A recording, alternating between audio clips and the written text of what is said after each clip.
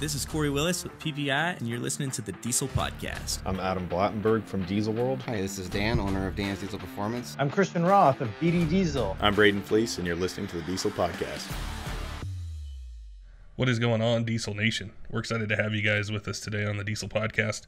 This episode is going to be about Duramax trucks, and joining us is Eric Merchant from Merchant Automotive, and we wanted to go through just a list of things that, whether you got an LB7 or LML, L5P, things that can go wrong with time or with miles, just items that are wearable, and the time that we kind of all have on our hands right now, and being able to get projects done, get things fixed, keep our work trucks going. So we wanted to ask Eric what has been the most popular things that they're shipping and people are calling about, what it's like accommodating some of the restrictions and the stay-at-home orders and everything that's going on with the pandemic, and ways they're able to keep the product flowing to you guys, to dealers, to distributors, and keeping those Duramax trucks on the road. Eric Merchant, welcome back to the Diesel Podcast. I've had a blast every time we've chatted with you over the years, and sort of have been able to refresh our knowledge and options on the Duramax platform and ways to keep them running. And now's a perfect time to do that. I think a lot of our listeners have been saying, hey, I finally have some time to work on that project, or this little bit of downtime I can get my work truck or daily driver going. So it's great to have you back on. I look forward to catching up with you. Hey, thanks for having me, Patrick. It has been a while. Well, I know over the last 6 to 8 weeks, I think everything's been fairly new and crazy for everyone in the country. But one of the most common messages that we get are truck owners who I think they just kind of lived with a maintenance problem on their truck or wanted to fix something, and now they have the time. And we've got a ton of new listeners that have started listening to us this year. And I wanted to kind of start at the beginning and have you introduce yourself and Merchant Automotive and explain what you guys work on and specialize in to our listeners. Sure. So Merchant Automotive is something I started in 2004, kind of as a nighttime thing as I was working in the dealership world.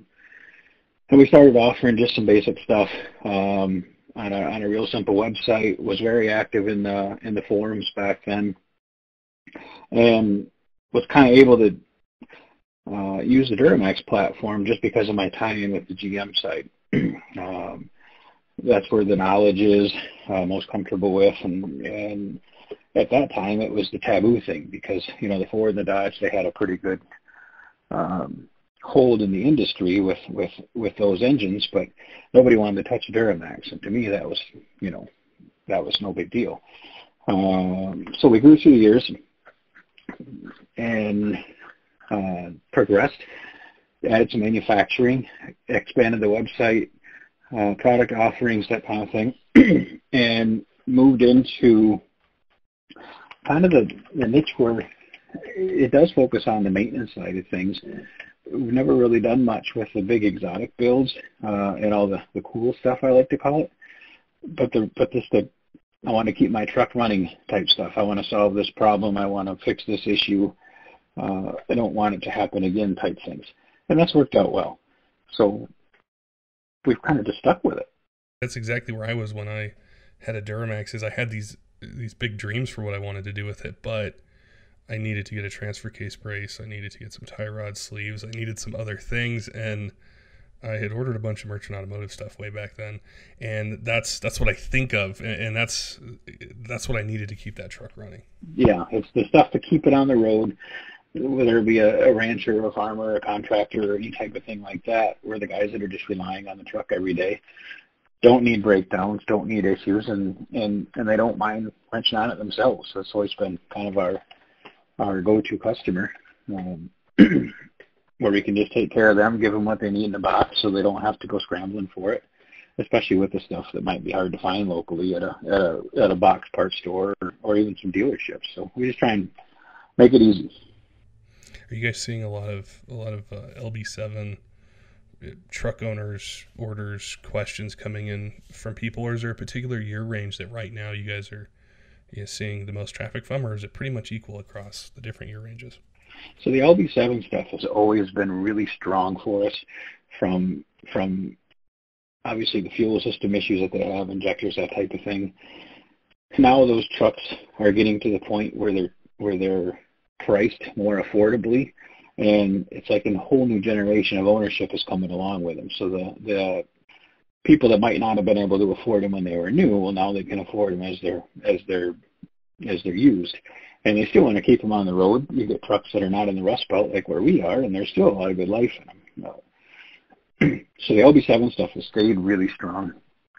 Another thing that seems to be gaining, I don't know if market share is the word, but this is the LML stuff.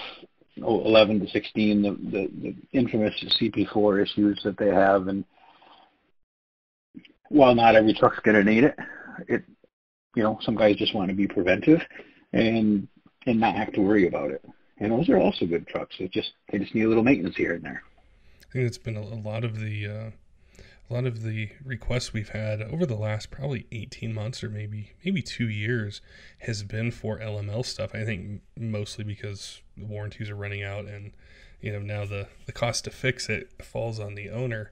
But I wanted to ask you more about the CP4 issues and what solutions that you guys have for customers out there with an LML. So the CP4 stuff, I certainly don't want to get into a debate on which way is the best way to fix it or handle it or situate it or do anything like that. What we've been most happy with on our end is the SNS CP3 conversion kit.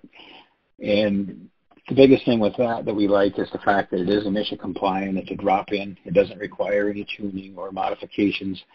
We don't have to mess with any of the EPA stuff, and it's no secret that that's obviously a place that we really don't want to go, especially for a vehicle that gets operated every day on a public street. Those have been very successful. They work. They fit. They just do what they need to do. If a guy does have catastrophic issues, we do have a explosion kit, for lack of a better term, which basically just gives him everything he needs to resolve the issue with the injectors and fuel lines, fuel rails, the gaskets, the seals that he's going to need to be able to repair it himself. Or if he needs, if he doesn't want to tackle it, to allow the shop that he's got working on it to be able to just, again, one box of parts, everything's there, and they can get that truck back on the road. The LML, the popularity of it, I think a lot of it comes to just the run. They made that truck 5 years, or that engine platform for 5 years. That's the longest that GM's ever stuck with anything. And obviously some small changes and refinements and adjustments through that time, but 5 years on the same engine platform is a tremendous time frame when you think that everything else might have been 3 or 4 years running. Yeah, and how many trucks they were cranking out and selling a year, and then you got the original owner and then the second owner, and there's a lot of times it changes hands, and things pop up. And one of the things I've always thought about the products and the way you guys produce solutions is how complete products are. You'd mentioned gaskets and all the different things, and it's so, I think, refreshing, for Duramax owners out there, where if you need the smallest part, the smallest install component to be able to fix something, it's in a kit, so it's not like a surprise when you got it all torn apart in your garage on a Saturday at 10 p.m. that you need something else. Well, that's a huge part of it. A lot of our customers and a lot of your listeners also, I'm sure, they need that truck to run. That's their transportation, their work truck. And when they do get the time to tackle that repair or whatever job that needs to be done, we all know how frustrating it is to have to stop, run to a parts store, and get whatever it is you're missing or need. And then you get into something that the box stores don't cater to. You're not going to run down to a the auto parts store on the corner typically and find some of this stuff. So when he does take that weekend and that Saturday night, we want to make sure that everything that he's going to need is in that box that we send him to do a particular repair. And obviously there's going to be scenarios that we can't account for and things like that, but as much as possible, we want to make sure the guy's got everything he needs, even some of the special tools that it would take to do that. particular task that's being done. So I think we all want to we don't want to have headaches and trip ups and things like that. So the more complete it can be, the better it is for everybody. I think the tools is probably one of the bigger points, because like you said, you're not going to be able to go down to the auto parts store and rent this particular tool for this particular job. But when you're on, the Merchant Auto website and you're adding things to your cart, it's either in it or you can add it if you need to. And I think it's really helpful for not just the truck owners, but also the diesel repair shops that are out there as well. And I've been trying to check in with as many as I can over the last month or so, just see how they're doing and just see how things are going out there all over the country. And one of the things that they have been telling me is how many people are bringing their trucks or dropping them off to be able to have these things done. And I think it really helps them as well, because they're focused on getting the truck into the bay, getting it diagnosed, repaired, back to the customer. And with that complete kit, it just makes it easy for the professionals as well. Well, yeah, with everything going on out there, it does seem to be a good time for a lot of fleets, a lot of companies that have these trucks on the road all the time, where they can get them in and get it fixed. So there's definitely been an increase, or it sure seems like there's been an increase across the industry of a lot of those types of companies bringing in these trucks that are just on the road all the time for stuff that's been neglected. And then I've talked to some shops as well, and I'm sure you've talked to a lot. And it doesn't seem like anybody's slowing down. These are things that need to run. They need to be reliable for these people.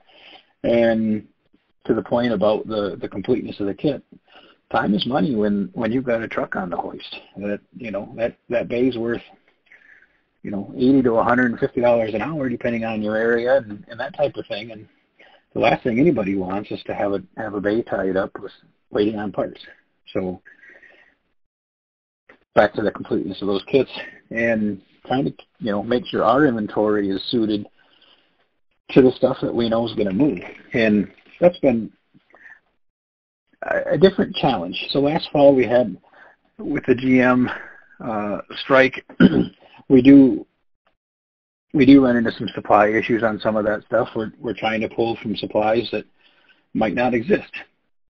And that's hurt us a little bit. So we've restructured some and trying to put less reliance on those OE channels.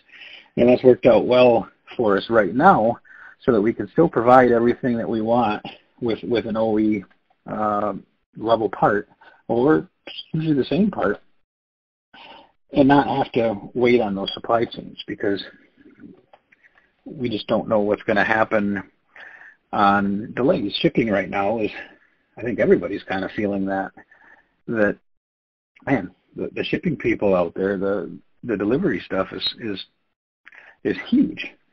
And we've seen some of that delay some of our replenishment and some of our stuff that we have to bring in. And we want to just hopefully avoid that step, so that when somebody does need something from us that we can offer them, they're jumping ahead a little bit by not having to wait for us to get it. We've got it. It's on the shelf, ready to go, and we can get it out, I want to say the same day, but what we're also running into is, because of all of that added stress load on the shipping chain, some of our stuff we've noticed is actually going next day, just because of the schedules that the shipping companies are using. So point is, we want to get it to them as fast as possible. I think that's been one of the hardest things, just with what's gone on the last few months or so far this year, is as truck owners or even consumers, we're so used to, we add it to cart, depending how early we do it in the day, we get the tracking information at the end of the day, and there's so many other things that go into that. And when you were describing being able to keep those channels open and keep the parts flowing, how much work goes into that, because these aren't typical times, and there are delays with everything, whether it's ordering groceries or UPS or FedEx or USPS. Even I've ordered some things, not even truck parts, and it takes 2 weeks to get it, whereas before it was maybe a week, or I could choose 2-day air, and now it's not even an option. And just trying to accommodate all those things to keep customers, potential customers, and shops and distributors supplied with product it's a tremendous feat, and I'm sure a ton of work goes into that. It is a lot of work, especially when you add in the current state of things. So we've only kind of really touched on what it's got to happen after it leaves our door. Well, to get it to the point where it can leave our door. So I imagine there's a lot of companies that are in the same boat that are in our industry. We're trying to keep everybody safe, the whole disinfecting thing and cleanliness. But what we've also got, half the staff is all working remote. So anytime somebody's calling in and chats with our sales guys or a lot of our office staff, myself included, we're set up in our side rooms of our house. There is a crew at the shop, as small a crew as we can have and still function, but that's added some challenges, and I think everybody's facing them. Is all of a sudden we have to learn how to work remotely, and in an industry that typically doesn't have a lot of that. So we want to make sure that we're doing the right thing when the parts come in and being safe as far as cleanliness and not, I don't know how to put it in words, but we just want to take those extra precautionary steps along the way each way so that whatever we get in is not causing us any issues. And then the stuff that we go out, we want to make sure that we're doing everything we can so that we're limiting any of that spread or contact or any of the buzzwords that are being used today. So you add in the extra steps being taken there and a little bit smaller crew that's physically in the building processing these orders, and it is a tremendous amount of work. There's a really good group of people that are just not afraid to step up and do whatever it takes and make sure that people get the stuff they need as quick as they're used to getting it from us. And that's something that we really want to try and do our best to stay with is promptness, It's such a fundamental change as well, because you think about before, if you needed to check on something, you could go to the person's office, knock on the door, ask them, or you see them in the hall or in the shop or in the warehouse, and all of a sudden that changed so quick. And it's been really interesting to see the I'm not sure what the right word for it is, but so many companies and organizations that have been able to pivot and change into work in the environment that you just mentioned with working remotely. And then that provides its whole other set of challenges, and staying focused, there's other distractions. Yeah, and that was a huge challenge for us. I say huge, I think we overcame it quite quickly, is to go from everybody in-house, like I said, if you need something, you run right next door to the office next to you. Mm-hmm. We're all remote, or a majority of us are remote, and you rely a lot on, a web meeting, email, Slack. We use Slack a ton. Just all these things to try and stay connected and not leave any gaps. We don't want people to notice any difference. If they call in and talk to one of the guys, it's just they shouldn't know the difference. And I think that's kind of huge, is to try and keep that as smooth as possible and as streamlined as possible. And honestly, it's helped us as a business in some of our process efficiencies. We've been able to streamline a lot of things that's good for us. So it's in a weird sort of way, it's definitely improved us, and it's good because having that ability to work remote for a lot of those positions ensures that it's going to continue to go, keeping the distance, keeping the contact down, and still having everybody being as completely efficient or productive as they were before. So that's what I was going to ask you, is if we were to kind of think ahead a little bit to where things aren't as hectic and uncertain in some ways as they are now, is how much does this change help you as a business owner and a leader in the industry, and what you do for those processes and the ways that you can tackle phone volume, email volume, all these things? It's got to be a tremendous help. It's like I said, there's a small learning curve to go with it, and it's probably a big learning curve because we're still learning every day with it. but it's just all about learning that efficiency and taking what we were really good at before and getting even better at it as far as handling all those needs, but now doing it from our own living room, so to speak, and being able to stay in contact with people in the building.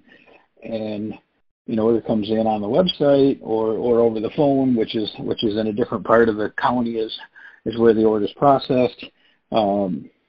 And it just all flows through. Technology is a wonderful thing in that regard, for sure. I don't know if we, 10, 15 years ago, if something like this happened, it would be a whole different process or way of doing things for a lot of people. And we're just fortunate enough to be able to take advantage of the technology that's available for all of us. It's one of the things I've been recently just so... normally, being able to, call in and chat with someone, it's very kind of straightforward. And as far as the behind the scenes part of it, but I've really been taking time to jump into some of the apps and the programs and some of the things that are out there that make this so much easier to be able to connect with people all over the country or, even all over North America. And it right now it can be kind of tough to focus on that because, I want to go outside. I want to go do things. I want things back to the way they were. Right. But it just the potential that's there to make stronger companies and stronger processes so that, in the future, the service, the selection is even better than it was before. So making the best of a difficult situation and adapting. It definitely makes you appreciate the things that we all took for granted before. Mm-hmm. As a company, we would always meet Friday morning for breakfast at a local restaurant there in the town that we're in. And we just took it for granted. I firmly believe we took it for granted. It was just what we did on Friday mornings before work. Now, we don't have that ability. We don't have the, stick around for an hour or two after work on Friday and have a few adult beverages. Just to recap the week, it's changed things in a lot of ways. We're all obviously looking forward to getting back to the old way, but at the same time, it's opened up these doors that I don't know. I don't like to talk on the phone. I'm guilty of that. I'm a text, an email, a message. I'm not a fan of talking on the phone myself personally, but I'm reaching out to people in the industry or people that I may not talk to a while. And hey, what are you guys seeing? How's things going? Mm-hmm. What's new? I don't want to waste a bunch of people's time because everybody's still busy. But it's nice to just touch base, and we so often don't do that, especially if you don't spend a bunch of time on social media. It's even you feel further distant from different ways of connecting with people. But the biggest thing is just keeping the company together. That's definitely been a little bit of a challenge because you don't see everybody every day. We have video meetings that have definitely helped, and we were doing them at first with just audio and screen shares, and then we realized nobody wants to be on camera and be in front of a screen, but it's amazing how much different the meeting went or the discussions go when you can look at the other person and everybody can see each other, and facial expressions mean the world, especially when we're all cooped up right now. So we need that connection with everybody. It's been a real transition for myself in that regards as well, because I don't really like to talk on the phone that much. And, I'm pretty much introverted, and I can entertain myself. And, I do like to meet, with friends and people, in the industry or, things like that. I like to chat with people. But I found myself over the last month, like, I just want to see someone and say, hey, how's your day going? Things where before I'd be like, I really don't want to talk to my neighbor or something like that. I'm waving to them and everything. And I think that's in this, the diesel community or the diesel industry, and especially with a company, is that's something that I know I totally lost sight of. I never thought of it. And now it's like I have a different perspective. I realize it's important to just pick up the phone and call someone and say, hey, how's it going? What have you been up to? How's everything going? Or, hey, what can I do to make your job easier, with the audio or with graphics or something like that? And it's been a growing experience. I think the guys that have been around, the guys and gals that have been around this industry a really long time, I don't think anybody would disagree that a big part of what drives us in this industry is the people in it. Mm-hmm. Yeah, the trucks are neat and the events are fun and that kind of thing, but to me, going to an event is mostly comes down to just being able to see everybody, see all these people that we connect with and know, and you know, meet people that you've never met before, but you might have talked to a bunch online, or friends from across the country, whether it be something like SEMA or PRI or UCC or any of the other various events around the country. I have more fun just connecting with everybody. And the trucks are just part of the reason we're there, but the people are what makes it. And hopefully our summer's not completely lost, and we get to see these people again that we all, you know, enjoy spending time with. It definitely has changed the last few months, because you do take those things for granted, and just face to face is definitely going to have a whole new meaning when all this stuff passes. Well, it's always so hard to get together with so many people, and you know, you've been in the diesel industry since 2004, so you know, I'm sure there's a ton of people that you know and have you know, you guys have grown your businesses together, competed against each other, you know, different things like that. And it's so hard to step away normally, whereas with an event, you know, whether it's UCC or any other one out there, you get to see all these people. And with that, you know, taken away this spring, it's tough, and we've had to get creative with, you know, how do we connect with people, or, you know, how do we you know, see what's going on, or hey, can I help you with anything? How are you guys handling this? You know, what kind of ideas can I you know, get from these other organizations, these other people, and then apply to myself? And it's nice to see everybody kind of come together on that, you know, that humanity side of things.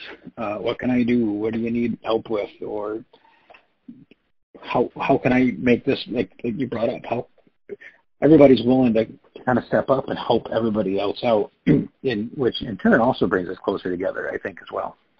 Yeah, it was, I think, right around the end of February or March, I was talking with Lenny Reed from Dynomite Diesel Products, and it wasn't about diesels. He was talking about fitness and working out and it being a stress reliever and everything. And I was like, Lenny, I haven't done any of that in years. Like, I've been so busy and, you know, kind of wrapped up in my own stuff, I never thought about it. But just that conversation I had on a Friday afternoon, it made me stop and think, hey, maybe I need to do this. Maybe I need to dust off the weights that are in the basement and, you know, the treadmill, and start doing these things. And it was just, you know, a random phone call that I had with him, or, you know, other people, that it's just it's I had a conversation with Lenny probably a couple of weeks ago, and I just texted him out of the blue. And honestly, I think it was, I listened to that podcast that you guys had done, and I'm like, I haven't talked to Lenny in a minute. So I shot him a text, and he calls me up, and we chit-chat, and we did. We didn't talk about work that much. I mean, we did. We want, you know, we're genuinely concerned for each other's well-being, but we did. We talked about the exercise thing, and he's telling me about these rubber bands that he's been using for you know, some of his routines and whatnot. It's just fun we all know each other on a personal level to some extent, and if we don't, we should, yeah, because that's what holds it all together. Yeah, I know. I know it's tough. We were chatting a little bit about this before the podcast about L5P stuff, and I think we do get questions from time to time from L5P owners, like, hey, you know, what's new, what's coming up, and I think we would agree that maybe they're just still so new that the demand or the issues quite haven't presented themselves. But I wanted to ask you, you know, are there any particular things that you think might be an issue with the L5Ps, or are there any fixes that you see for some common problems on the newer Duramax trucks? Nothing that we've really seen a ton of. I don't know what's going to be the failure point on those just yet, and I'm sure there has been some failures on them of various things. I don't know what the feature is going to be on them. I know they're a popular platform for a lot of the aftermarket companies with the bolt-on type stuff. and all that stuff will always be popular. But as far as the repair side of it, it's hard to say. There's probably people listening right now that are screaming into whatever they're listening on to tell me that, oh, I keep seeing this go bad or keep seeing that go bad. We need a fix for this.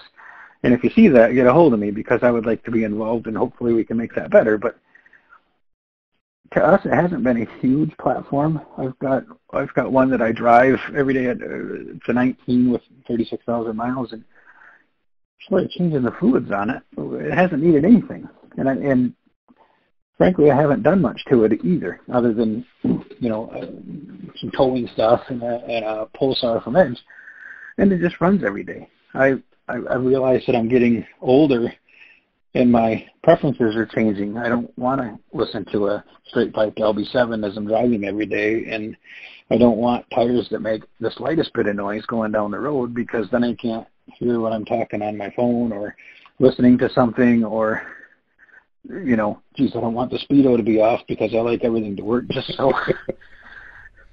So it makes you feel old in a hurry. It's like, if I can't start my phone from my truck, then this is just pathetic. I had this huge crisis within myself when I was a truck. I was like, do I want to straight pipe this like I used to? And I was debating with myself whether I'm becoming more refined or if I'm becoming my father, because I want it quiet.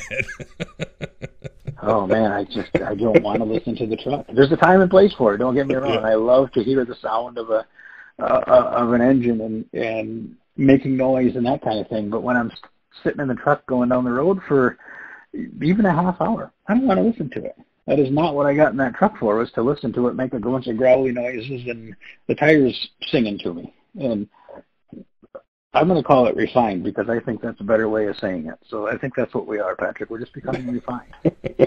Yeah, I'm gonna tell myself that, and I think that'll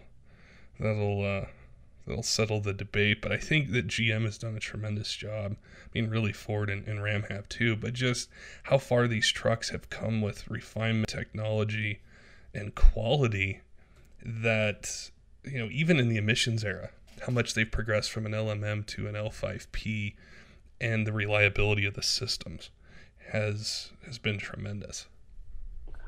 That has, for sure. The early EGR valves were just notorious problematic, and then you put the DPFs on and that kind of thing, and they were just, again, problematic. And it's no wonder people wanted to take all that stuff off, especially when they went bad, because who's footing the bill? Yeah. If it works, I'm a firm believer and don't mess with it. Referring to the newer stuff, I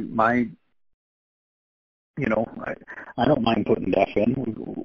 We put a 55-gallon drum and a pump, so I don't have to screw with it. I don't have to try and find it. And DEF fluid's cheap when you buy it in bulk like that, and it's not even that much.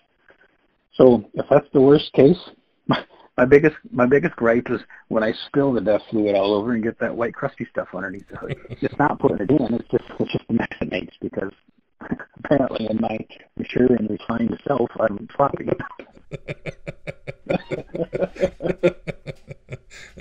Yeah, I've noticed that too. I'm starting to get more sloppy with things, and I'm like, I'm not going to worry about it. But now all this time on my hands, I've been detailing engine bays and undercarriages and everything else. So it's, I've been able to catch up on all that stuff. But it's been great to chat with you, Eric, catch up with you, and then also, get the feedback that you're saying as, an industry leader, a veteran of it, and perspectives and things that I know a lot of the shops and other companies and even people in their respective industries that just, are into diesel trucks, they're in the same boat, and they're thinking, how do I accommodate these new challenges, or, what's my viewpoint, or, maybe I need to, be able to get this project truck that I've had up and going, or do this maintenance that, I got these few weeks that I can do it. So it was great to chat with you. Hopefully, this summer there's some events going on,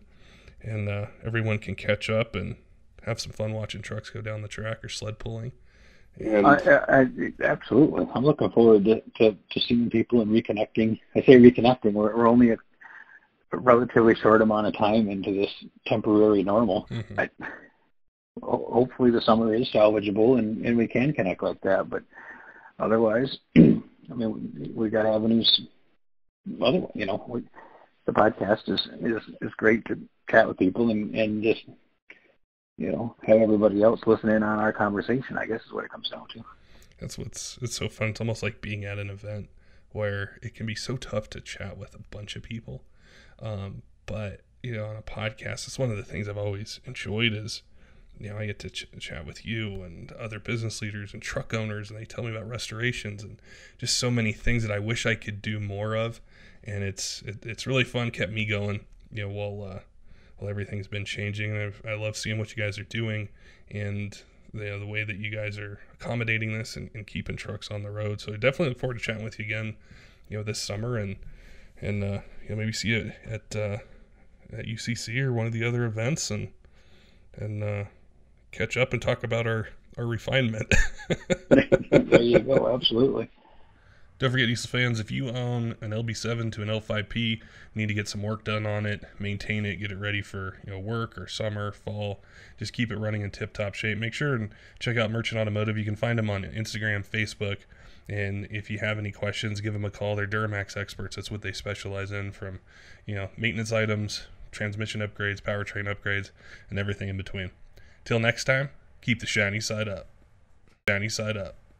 Shiny side up.